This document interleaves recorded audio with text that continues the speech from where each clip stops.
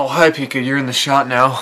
Just licking yourself. What's up guys, my name is Sean and welcome to a tutorial on how to set up your Elgato HD60 for next gen consoles. Alright, for this video, we're going to be setting it up for the Xbox One right here. It's faced backwards because that's kind of essential to the sake of the video. So this is your Elgato. Hopefully if your Elgato doesn't look like this, then you're probably watching the wrong video.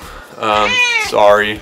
See you later. But should have gotten a short HDMI cord and long ass micro USB cord. Pika, are you having fun with the cords? Right here. Pika! First of all, you've got three little plugs in this thing. There's two right there, as you can see. There's a micro USB and an HDMI cord right there. And there's one HDMI on the back right there. So what you're going to do with these is you're going to take your HDMI that's connecting your Xbox to your TV right here. The camera's not angled up enough for me to put my hand on the top of here. You're going to take the USB that's plugged into the back of the TV, pull it out. The side with the micro USB port, that's where the cord from the Xbox to the Elgato goes.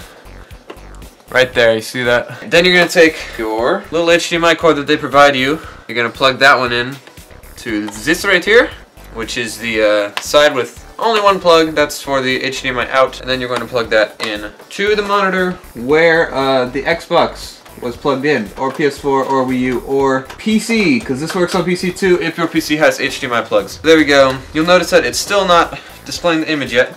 That's because we have this long ass micro USB cord which will plug in to the USB port where the Xbox goes to the Elgato. Right next to that, you're going to plug that in right there.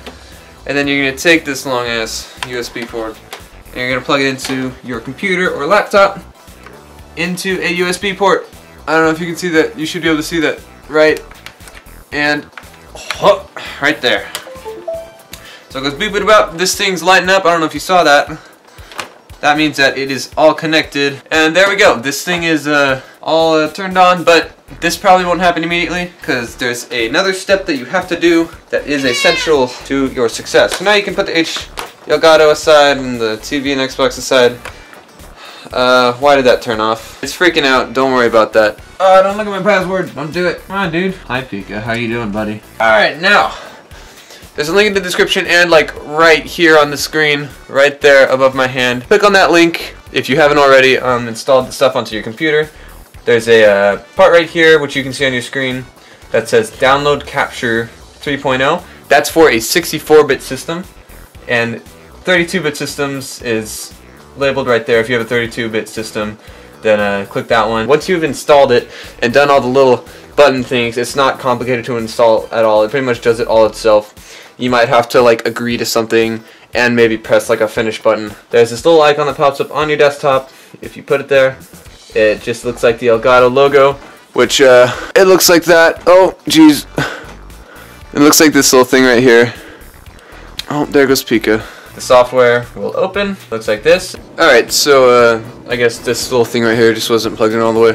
Maximize this, you can do settings with this, you can put a little face cam up, see it's right there. Hey guys, what's up? I don't know if you can see this, it's right there. I might be blocking the camera's view of it. Yeah, it's right there, it doesn't matter. There's a ton of little stuff you can... Whoa, I did something weird. Okay. And one thing that I would like to point out real quickly that really annoyed me at the start of kind of recording with this thing is that this little mute button right here is like really important. I'll put it up on the screen as a screenshot, but this little mute button, make sure you have it on mute or else this happens. What's up guys? What's up guys? What's up guys? What's up guys? What's up guys? What's up guys? None of that. Nope, just press the mute button. You can see my audio is still recording and it's very loud as well. Also, this automatically reduce other audio tracks is very, very good. All you have to do to record is just press record. It'll do its stuff.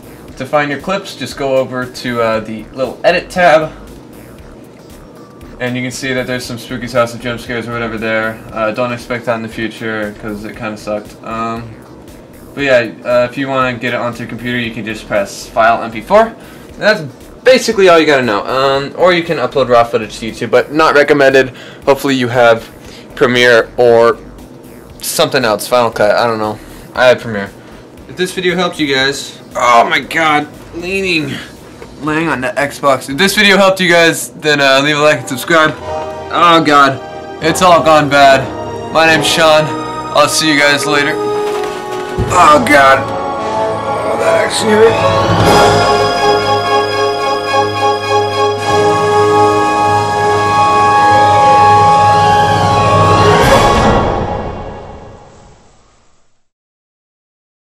Oh, that actually hurt. Get your act together, man. Come on. Let's go. Jesus Christ, dude. Come on. Amateurs, jeez. Ugh. Ugh.